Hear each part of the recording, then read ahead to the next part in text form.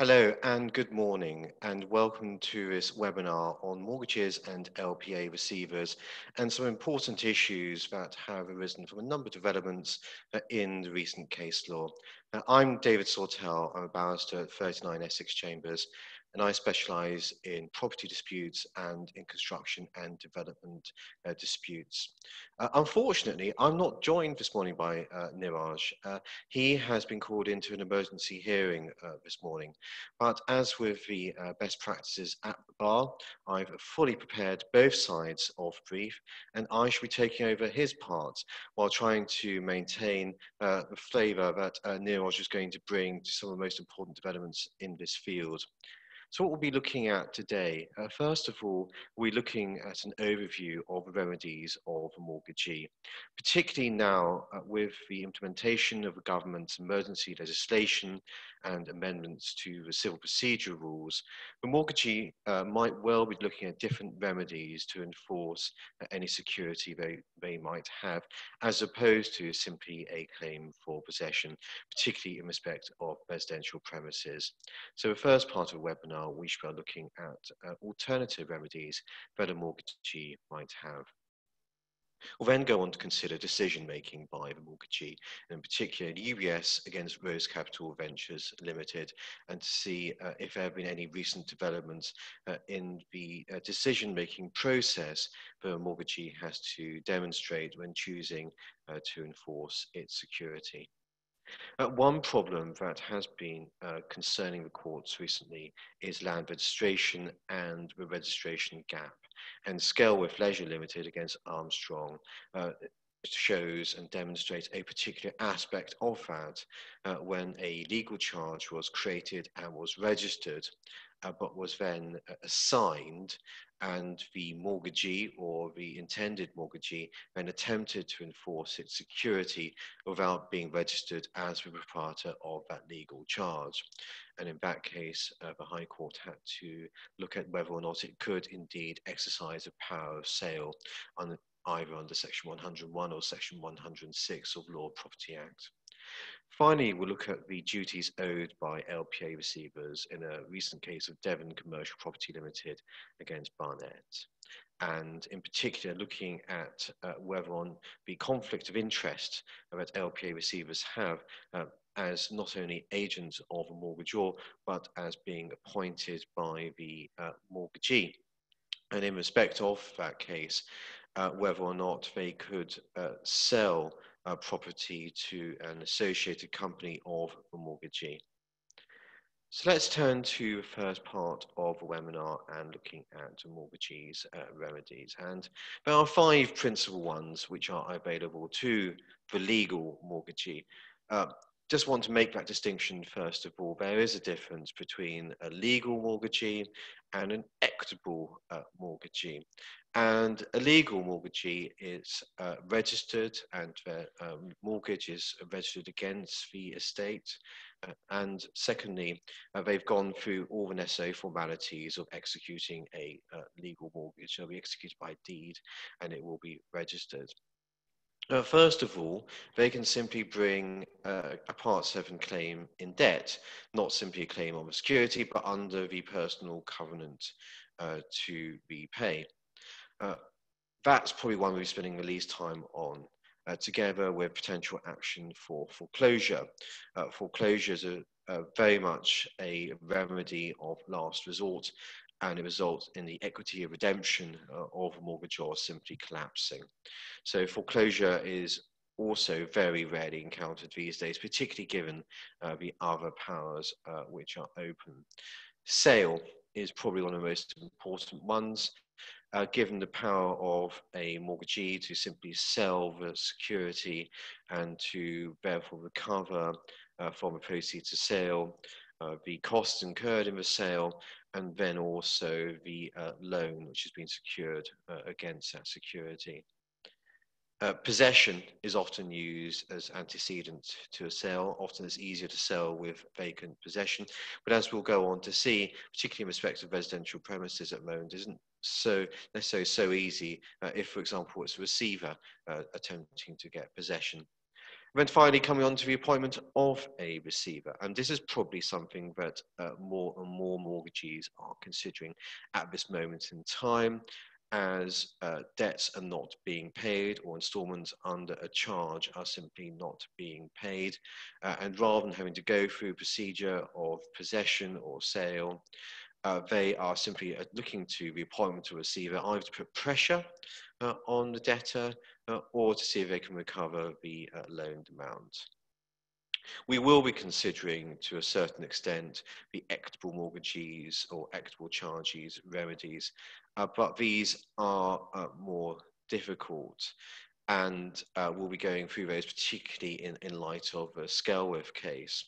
There are other more esoteric remedies. For example, often under a deed is appropriate or possible to appoint an administrator or an administrative receiver, and that course of action is also open to holders of certain debentures.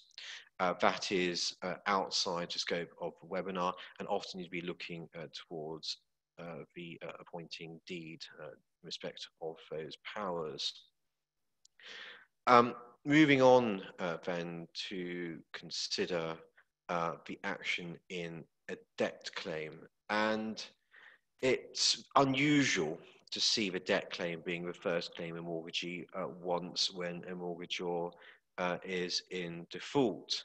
It's more appropriate and is more often used when the mortgagee wants to bring an action and wants to recover against any assets which are not secured by the security, do not form part of the security. There might be because they might be the second or third charge in priority, and they consider that if the security was sold, they might go through all the effort, but have none of the rewards at the other end. Alternatively, a debt claim can be important if a security is sold and there's any shortfall following exhaustion of any other remedies. It can also be significant if there's a defect with the security instrument, or if there are concerns as to whether or not the loan is in fact secured by the security instrument. So this is an important and valuable fallback remedy. It's a familiar process, so I don't intend to spend any time further on this. Foreclosure is something to keep in the back pocket, and indeed it is something you might feel, particularly right now, is very difficult, not least because it requires a court order and it is a court managed process, and it gives the court, because of its draconian implications for the mortgagor, it gives the court a wide discretion to reopen a foreclosure order. You might very well think that it's something that is left to last rather than being at the forefront of the mortgagee when considering any potential action. So we're going to be looking in particular at the other remedies, and first of all, sale. And often it is the most obvious remedy because it can be exercised without having to get possession. And the power of sale is contained in Section 101 of the Law of Property Act of 1925, but almost always now, in any properly drafted instrument, there's an express power to sell, and often the charge document will set out more extensive powers than are contained in Section 101 of the Law of Property Act. For Section 101 to be engaged, first of all, it has to be a mortgage by deed, and there might have been, for example, difficulties with the execution of the deed. So you may have to simply rely on it as a simple contract, in which case Section 101 may not be available to you. Secondly, the mortgage money has to be due. And that can be an issue, unless, of course, the deed itself or the instrument itself simply gives a more wide power to exercise power of sale without the need for money to be due. It's also in Section 103, there are further issues which are raised. You need to give a notice requiring payment. If mortgagor is still in default or some payments 3 months later, only then does power of sale arise. Or there could be some other breach of a mortgage, or could be at least 2 months in arrears of interest under the mortgage. Just like to note that Section 105 contains a payment waterfall provision. First of all, process of sale, the use to discharge prior encumbrances, the use then to pay the mortgagee's costs and expenses of sale, then to discharge sums due under the mortgage, plus interest and costs, and then the balance is paid over to the person entitled to the mortgage property. Simply going through that list gives an idea, but of course, even if the equity redemption is valued at a certain amount, it still might not be enough to allow for the entire loaned amount, the entire amount of money secured under the mortgage to be discharged, bring us back to the importance of that personal debt claim. The advantage of a power of sale is that you can sell without a court order and indeed without taking possession. And there can be a great deal of value in going down such a procedure. For example, the premises might indeed be tenanted and could be more valuable rather than less valuable if they're sold with the tenant still in possession rather than having a void period. Risk, however, for sale is if there is limited equity in the mortgage property. As we've just discussed, the mortgagee's own interests in respect of the loan secured come quite some way down the waterfall in section 105. Also note there are limits on sale without possession in the residential context, and certainly there's certain limitations if for a mortgagee, if they're attempting to sell a more normal kind of residential mortgage. So possession is typically the one that we talk about, especially in the context of residential premises, and fundamental historically to the nature of a mortgage.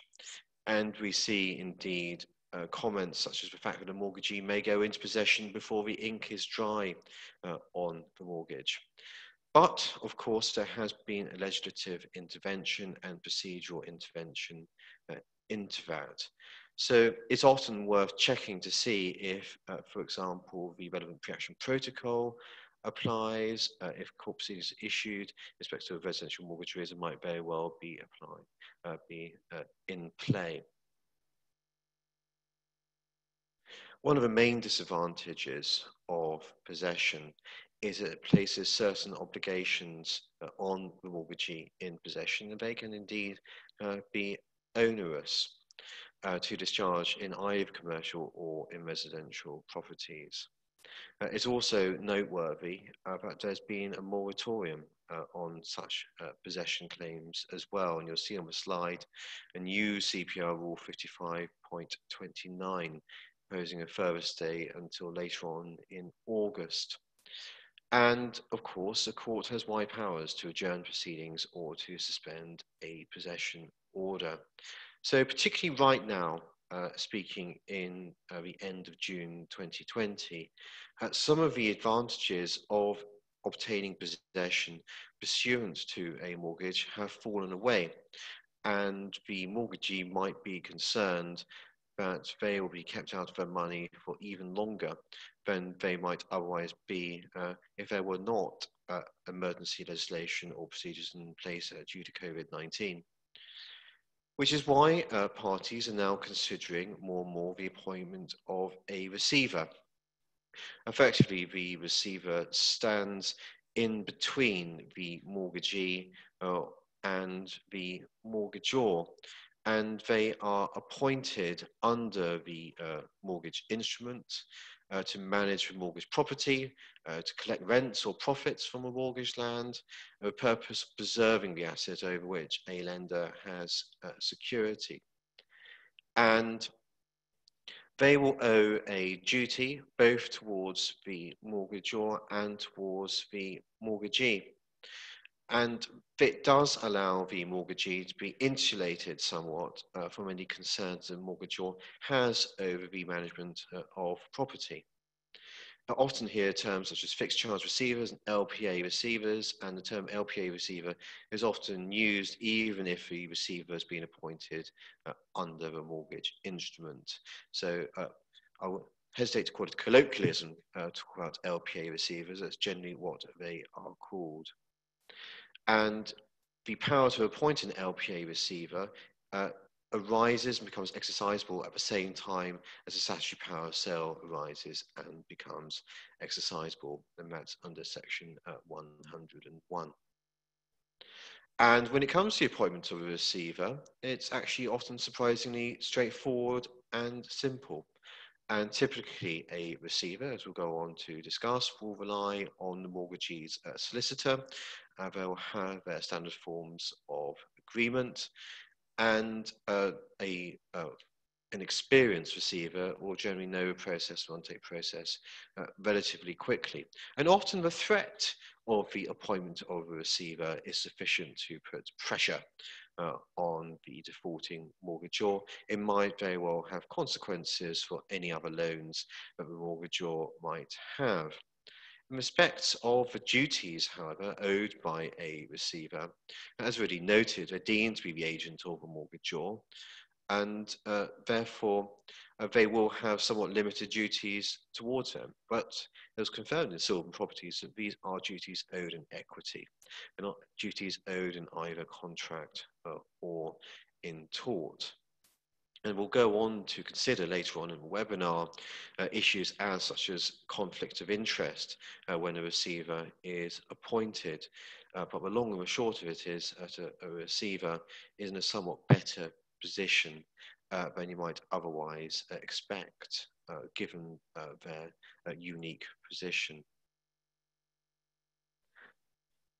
The receiver has a number of advantages which are summarized on this slide, and in particular because of the way they stand in between the mortgagee and the mortgagor.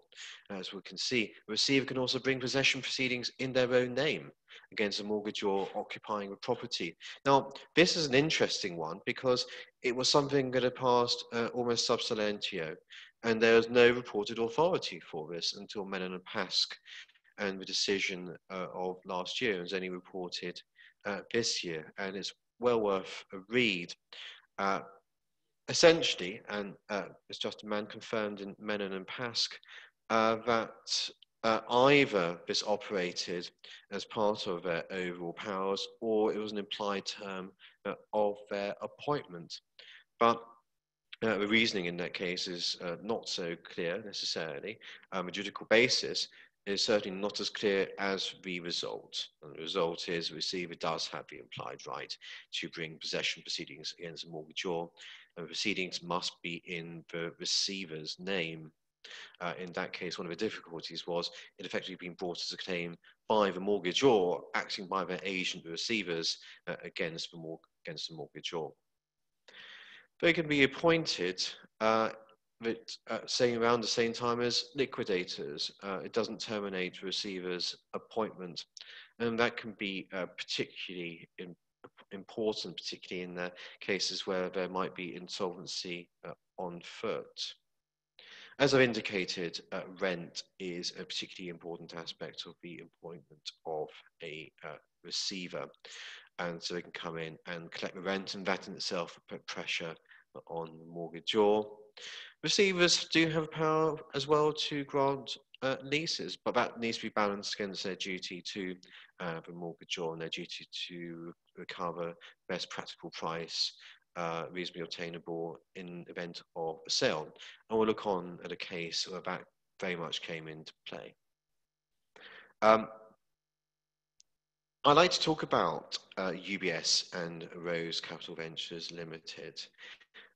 Where the issues as to what the mortgagee has to take into account when it enforces its security came into play because of more recent case law in the Supreme Court, which suggested that when it comes to the exercise of discretion under a contract, then the discretion is not entirely unfettered, and on certain occasions it is necessary to import public law tests. In the event, UBS confirms that that kind of importation doesn't really change how we perceived and have perceived the ability of a mortgagee to make its decisions.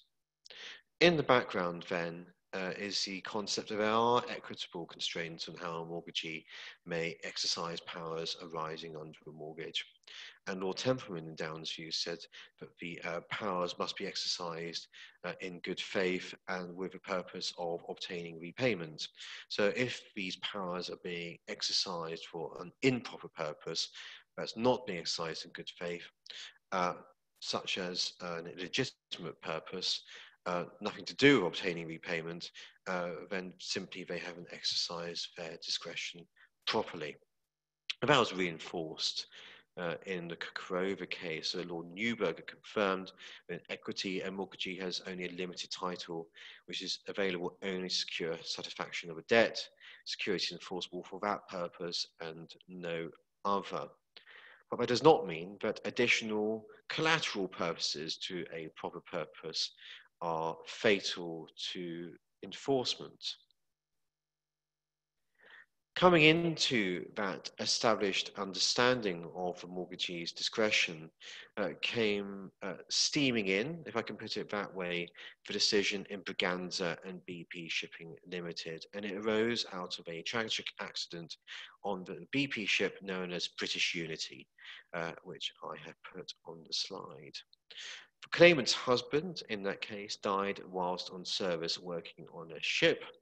The claimant's death could have led to a service benefit, depending on the cause of death. But the final version of the investigation report was that the cause of death was suicide. So you can see that the cause of death and the decision as to the cause of death became very important to the parties. Justice Tier held that while the decision to refuse payment was unreasonable, and that's because of the nature of the investigation. He himself was unable to make a finding as to the cause of death. There was a real possibility, but not more likely than not, they had simply fallen overboard. But the evidence was not sufficiently cogent to make a finding of suicide or finding falling overboard on a balance of probabilities. It was common ground between the parties that the opinion formed by the employer had to be reasonable. And in holding against the employer, the court found that they had failed to take into account a relevant factor. Also failed to consider cogent evidence was required before a finding of suicide. So the question is, what is reasonable? And that decision was reversed by the Court of Appeal, finding in favour of the employer. And that decision again was reversed by the Supreme Court.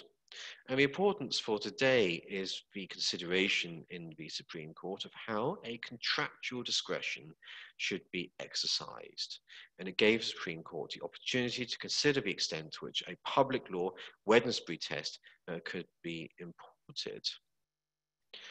So, Baroness Hale, it's important to note that there are a number of speeches in Braganza, but they all essentially agree on the point about contractual discretion. Often the party charged with making decisions, those decisions affect the rights of both parties, and there might well be a conflict of interest between the two. The party making a decision, charged with making a decision, effectively has to hold the balance. And it's not for the courts to rewrite the bargain for parties between them. It's not for the courts, certainly, to substitute themselves for the contractually agreed decision maker. But the courts have sought to ensure that such contractual powers are not abused, and that is by way of an implied term as to the manner in which such powers may be exercised. And it's important to note that that term will vary according to the terms of the contract and the context in which the decision-making power is given. And Baroness Hale said that there is a parallel between cases where a contract assigns a decision-making function and where a statute assigns a decision-making function to a public authority. She cited the case of Paragon Finance against Nash, where the question was there any implied term limiting the power of a mortgagee to set interest rates under a variable rate mortgage? And Lord Justice Dyson went on to consider whether there should also be an implied power that would not be exercised unreasonably. He said he'd been somewhat reluctant, however, to extend the implied term to include unreasonableness that is analogous to Wednesbury unreasonableness, but did say the power would not be exercised dishonestly, for an improper purpose, capriciously, or arbitrarily. So as you can see, the existing case law before Braganza certainly said it was coming somewhat close to a Wednesbury test, but refused to explicitly make the jump. And Hayes and Willoughby, Lord Sumption said a reasonable, effectively gave a good definition of reasonableness. First of all, the external objective standard applied to the outcome of a person's thoughts or intention, and also a test of rationality applies a minimum objective standard to the relevant person's mental processes. And Baroness Hell went on to consider that and said if it's part of a rational decision-making process to exclude extraneous circumstances from considerations, it must therefore be right to say that you have to take into account those which are obviously relevant. But the Supreme Court didn't then go on to simply apply good faith wholesale across all commercial contracts, and made it clear this will depend on the terms and context of the particular contract. And unless there was an implied term, the outcome was objectively reasonable, such as, for example, a reasonable price or some other kind of implied term, the court would be reluctant to go further than to imply a term. The decision-making process was lawful and rational in the public law sense. So really looking at the second limb of Lord Sumption's test.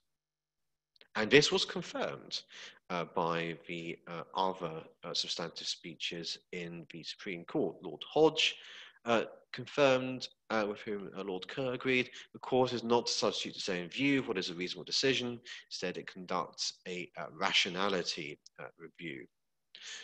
Lord Neuberger gave a further speech, and he cited Socorro International Bank Limited against Standard Bank London Limited, where he cited Lord Justice Ricks, and so a decision-making discretion we limited by concepts of honesty, good faith, and genuineness.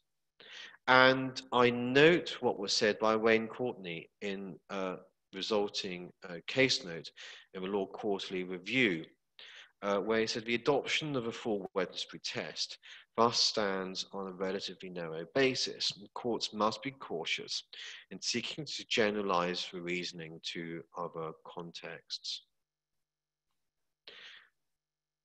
And in particular, I note also in Property Alliance Group against Royal Bank of Scotland PLC, Court of Appeal accepted the power to obtain a valuation, for example, was not unfettered. And I quote, however, in that case, Royal Bank of Scotland must have been free to act in its own interests. There was under no duty to attempt to balance its interests against those of Property Alliance Group.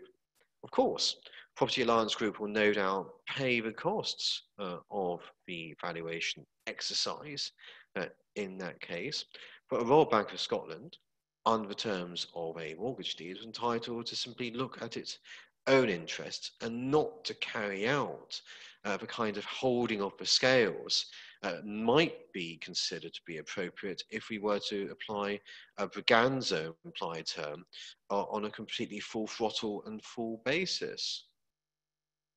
And so in Property Alliance Group and Royal Bank of Scotland, we see the Court of Appeal reaffirming the idea of the legitimate exercise of a power rather than simply using that power to, say, vex the mortgagor maliciously. And the test of being unable to commission a valuation for a purpose unrelated to legitimate commercial interests, or of doing so could not rationally be thought to advance them. And I struggle to see the difference between this kind of test and one in Downview and Cukurova that we saw before the decision in Braganza. So UBS and Rose Capital Ventures then, which is the main topic for this part of the webinar, saw an attempt to try and get that kind of implied term, and the first time the courts have really been asked to consider, does Braganza change the way in which we perceive and that the mortgagee should be exercising or considering the exercise of its powers under a mortgage instrument? So we have Rose Capital. They borrow just over £20 million from UBS. Quite classic terms, 5 years, subject to a right to require repayment of full on 3 months' notice. And before a 5-year term had expired, UBS gave their 3 months' notice, sought repayment, appointed receivers, and after the expiry of the term, they demanded repayment and sought possession. And this is the defence that was used in that case. It was argued as one line of defence, discretion to call him a loan early was subject to a duty of good faith, not to be exercised in a manner that was irrational, arbitrary, capricious, and or unreasonable, but in particular should be applied along what I might call a full Braganza line. UBS applied to strike out that part of the defence. They accepted they were subject to a duty of good faith, but they submitted it was on the narrow scope and what I might call more traditional Downsview and Kukurova scope, and that it was entitled to put its own interests ahead of those of borrower. The defendant raised the somewhat adventurous argument that this mortgage contract was instead a relational contract, and that the duty of good faith was to be implied, including a duty of cooperation and communication. And the matter came before Chief Master Marsh, who cited Kukurova and said that additional purposes to a proper purpose did not vitiate enforcement of the security, and said it follows in the absence of an allegation that UBS's decision to call him a loan was disconnected from a desire to obtain repayment of a loan and to enforce the security. This duty of good faith will not avail the defendants. UBS was not required to have, quote unquote, purity of purpose. Did consider head-on the argument based on Braganza, but noted the legal principles approved and applied were well established. And as you've seen, Braganza itself referred to some of the important cases involving mortgagees and mortgagors. And what Chief Master Marsh set out thereafter, I think, is worthy of note. First of all, it's not every contractual power or discretion that will be subject to a Braganza limitation. You could say that the decision in Braganza is quite a broad-textured one, and you could even argue what is a Braganza limitation given the importance of context. But I think what we're saying here is it's certainly not going to apply a full notion of good faith duties such as defendants were trying to set out to establish. Type of contractual decisions that are amenable to a Braganza term are decisions to affect the rights of both parties to contract, where the decision maker has a clear conflict of interest. And that can be contrasted to a unilateral right given to one party to act in a particular way. So the right to terminate a contract without cause. And we've seen, for example, in the Cottonex Anstall case, courts have been very reluctant indeed to try to import notions of good faith. The nature of a contractual relationship, including the balance of power between the parties, is a factor to be taken into account. And just pausing and coming back to Braganza, one of the main issues for substantial debate between the speeches in the Supreme Court was the effect on contracts of employment. Well, that is likely to be a far more relational relationship than a contract such as a mortgage. Well, of course, the mortgagees will always be in conflict with those of a mortgagor. So the scope of a term implied will vary according to the circumstances and terms of the contract. Well, that, of course, did not avail the defendants at all, because the language of contractual terms could not be more stark. And subject to that Kukurova and Downsview limitations we previously discussed, the lender was given that power to call in the loan immediately. So there was no room in this contract for a Braganza term.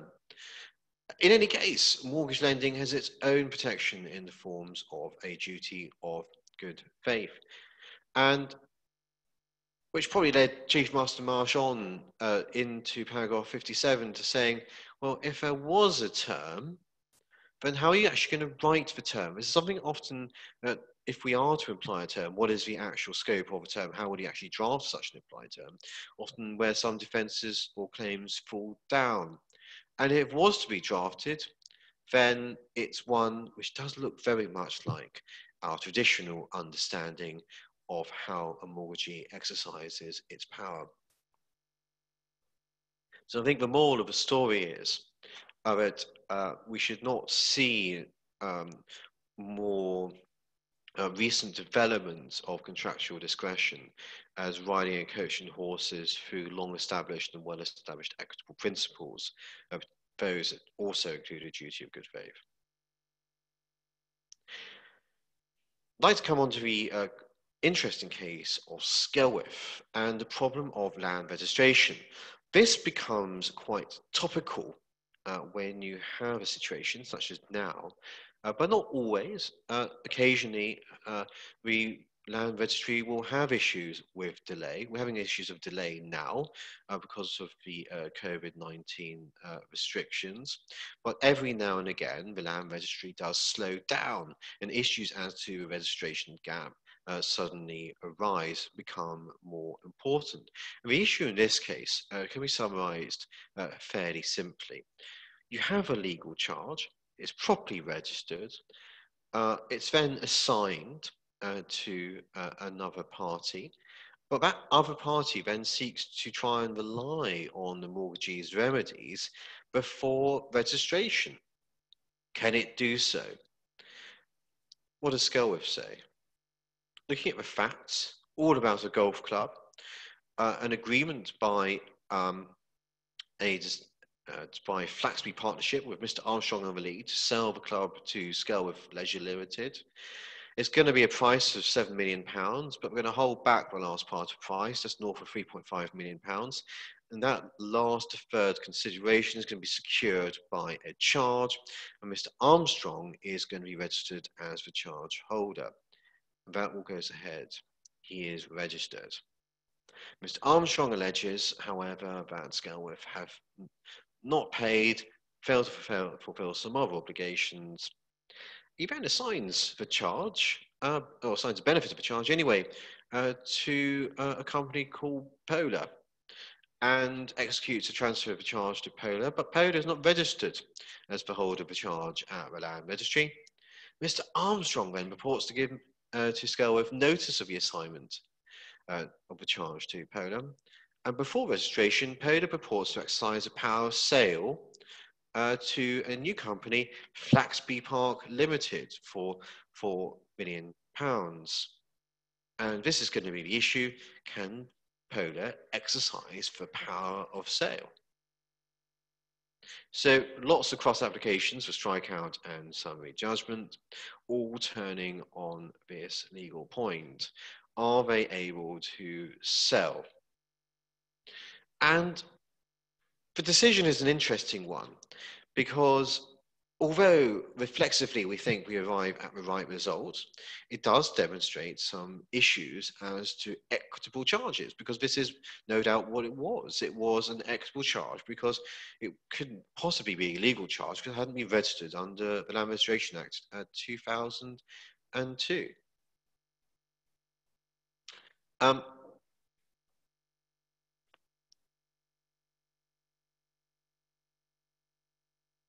So, first of all, Section 24. Section 24 says a person who is entitled to be registered can exercise the powers of the owner, but Mr. Justice knew he wasn't going down that path and said that Section 24 did not avail the owner of an equitable charge. It simply wasn't there. Had to actually be for mortgagee. So they couldn't simply rely on Section 24, and they couldn't rely on a power of attorney. Reason for that is because there'd been simply nothing there to say that Polo was selling the club and that FPL was attorney. But so Section 101 wasn't going to work. But it was all going to turn on the wording of Section 106. Section 106 is about the power to exercise power of sale, and it reads like this. The power of sale conferred by this Act may be exercised by any person for the time being entitled to receive and give a discharge for the mortgage money. So we have a situation where the equitable assignee can't rely on the power under Section 101, but because it is capable of giving a discharge for mortgage money, and it can therefore exercise a power of sale. And it might very well be felt that this result, that the equitable assignee, allowing Polo to succeed by the skin of its teeth, as Niraj points out, sits uncomfortably with land lawyers, particularly because of the case of Swift First Limited. Now, that was a case where a charge had been granted by deed, but it hadn't been registered at all, never been registered. And it was held in that case that they were still entitled to exercise a power of sale under Section 101. So on how Section 101 is to be interpreted, there's a fundamental clash, one might feel, between Swift and Skelwith. And the difference lies in this, in that in Swift, the mortgage had never been registered at all. It never become a legal charge. Whereas in Skelwith, it had been registered, it had become a legal charge. And we are looking at the disposition of a legal interest in land. So there is a difference, and Niraj and I arrive at different conclusions about this case. And he says it's a little unsatisfactory. Why it depends on the type of equitable mortgage. I say because of the importance of land registration and the importance of the register, but from a practice point of view, it might be seen as being unsatisfactory, that we have to look into the history of an equitable charge. And I think this gives a problem to trying to rely on equitable charges. We are simply in a more complicated legal and factual matrix than simply relying on a legal charge, which gives you more clearly the powers you might wish to rely upon. I inserted slightly a footnote at the bottom of Niraj's slide. And that's an article by Dr. Emma Lees writing in The Conveyancer. And she agrees that it's the right answer, but is not without its difficulties. Again, points out the distinction lies between there's a failed transfer of an existing legal mortgage and cases where there's a failed creation of a legal mortgage. So where there is a failed transfer, the question is not whether the right exists, the right does exist. The question is who can exercise the rights under that legal charge. And I think that probably is the right answer. The moral of the story, however, might well be to, number one, get your registration sorted out, or number two, if you think there's concern about it, just as David Falkowski was talking about in an earlier webinar in this series, to try and ensure that a power of attorney or some kind of agency is set up. So the incoming assignee is effectively acting under a power of attorney or as an agent for the previous holder of the charge or other instrument. So that's something to bear in mind. And I want to consider for the last few minutes of this webinar the duties owed by LPA receivers as considered in Devon Commercial Property against Barnett. And I think it's quite an interesting one because it concerns a tripartite relationship between the receiver, the appointing mortgagee, and the mortgagor. And as really touched upon, it is a tripartite relationship. A metaphor from Blake confirms there is a duty of good faith, but as we've already seen, that is a textured one. When the receiver is there, they're exercising their powers of management. Primary duty is try and bring about a situation in which the interest for secured debt can be paid and the debt itself is repaid.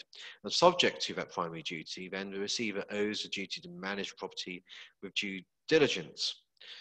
So there's going to be a conflict of interest, but as a consequence of that tripartite relationship, the rules about self-dealing and conflict of interest are very different to those of the mortgagee. The mortgagee has to ensure, for example, it doesn't sell to itself.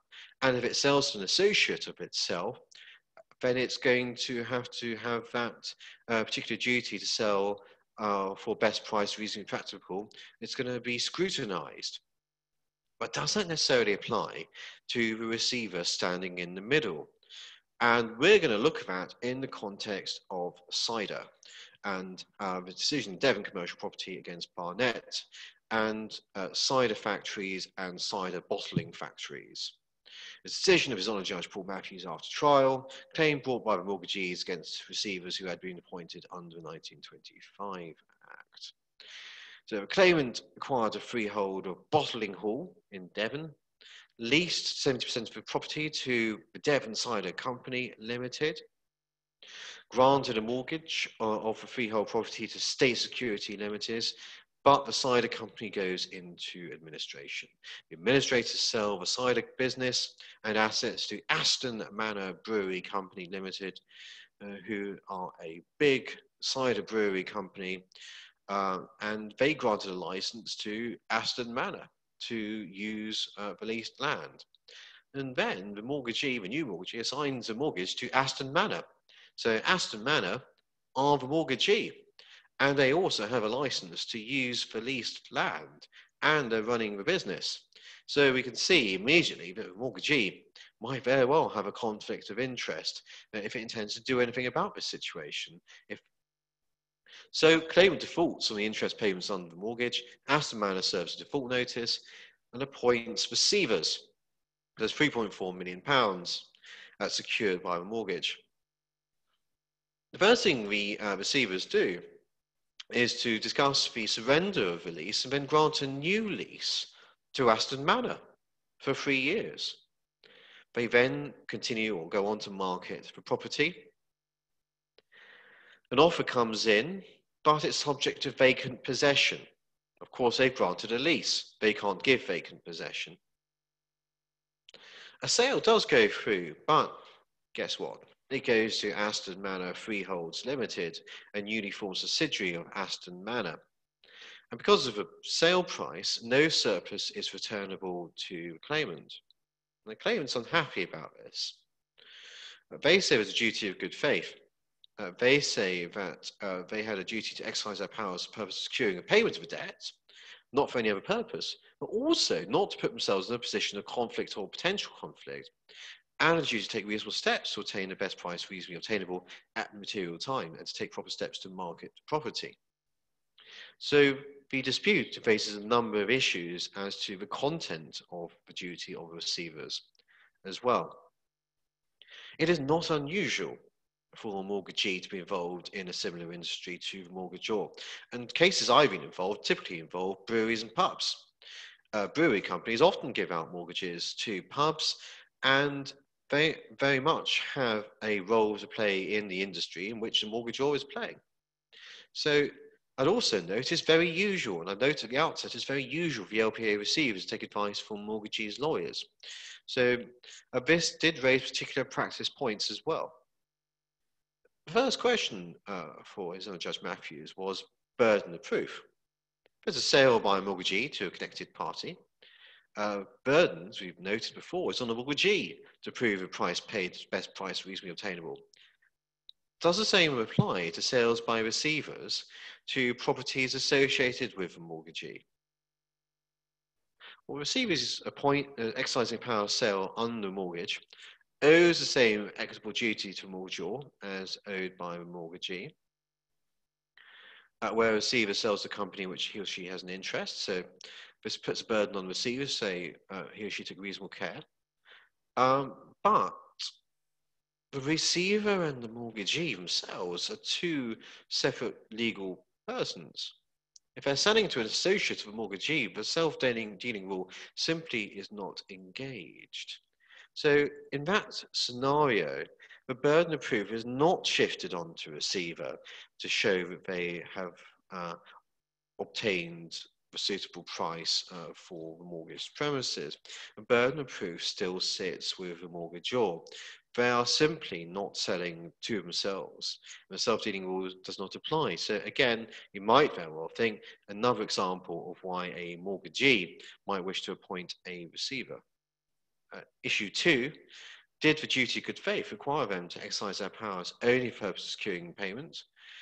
B, for no purpose or independent conflicting interest of mortgagee, and not to place themselves in a position of conflict or potential conflict of interest. And I think the issue is here, what is the conflict? What is the content of any potential conflict? And it's more than a duty of good faith. It's more than just negligence. It must involve intentional conduct, and we must be looking for an element of bad faith, but can fall short of dishonesty. As we've noted before, the receiver has no right to remain passive, must take steps to protect or preserve the charged property. And the receiver is not managing the property, however, for the mortgagor's benefit. Managing the property for the mortgagee's security for the benefit of the mortgagee. So the mortgagor's interests and the mortgagee's interests are in conflict right from the outset. And as we've noted before, established case law, they're usually bound to prefer the interests of mortgagee. As we've noted before, mortgagee can't buy at all. An associate can only buy safety, subject to the issue as to proof. However, the receiver selling to a mortgagee's associate, there is no self-dealing. Receiver doesn't have the same interest in minimizing the price. And as Honor Judge Matthews makes a comment, receiver's interest is in the receiver's fee. They're not going to benefit from the sale. Their benefit comes from their fee, which is going to be obtained from making an appropriate sale. The receiver simply isn't in a conflict of interest, except, and I would go on to note, insofar as the whole rationale behind a receiver places a receiver in the arena where there are different interests and they are in conflict. It simply isn't a conflict of interest for the receiver to sell to a company associated with the mortgagee. That is the end of today's webinar, where we wanted to pick up on a few points which might be particularly appropriate when it comes to, as in June 2020, some particular arguments and issues that are arising, particularly looking at appointing receivers. And why receivers may or may not be a good idea, but also looking at potential issues as to the land registration gap at a time when the land registry is encountering some delays. This is part of a series of property webinars and also construction related areas are being given by members 39 Essex Chambers. And also note we have a specialist and distinct part of our website where we host particular articles on COVID-19 related issues. But as we pointed out today, some of these issues aren't simply related to the current crisis. They are perennial ones. I'd like to say thank you very much for listening.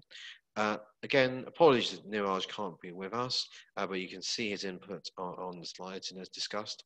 And I thank you all very much for attending, and I wish you a good rest of the day. Thank you very much.